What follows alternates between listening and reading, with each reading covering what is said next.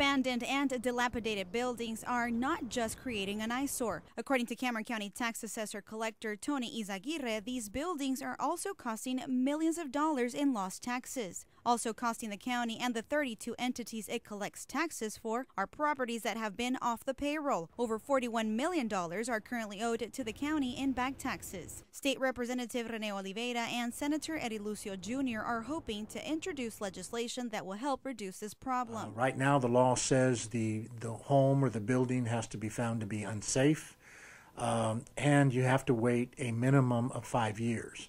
This bill proposes to reduce that to 3 years. Oliveira says reducing the wait period from 5 to 3 years to allow the taxing entities to collect tax delinquent properties will help reduce abandoned homes conducive to crime and will help generate taxes from the property much sooner. Another proposal is to allow taxing entities to collect back taxes dating back 10 years instead of just 5. Now you can only go back 5 years on someone that does that.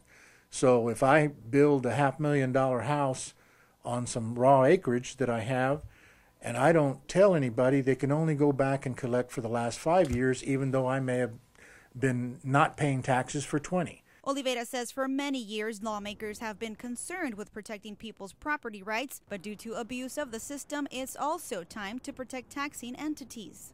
These bills only go after those people who have abandoned their property for at least 3 years. And I mean completely abandoned it, where the city, the county, and the school districts are having to pay to cut the grass, and they become blighted homes.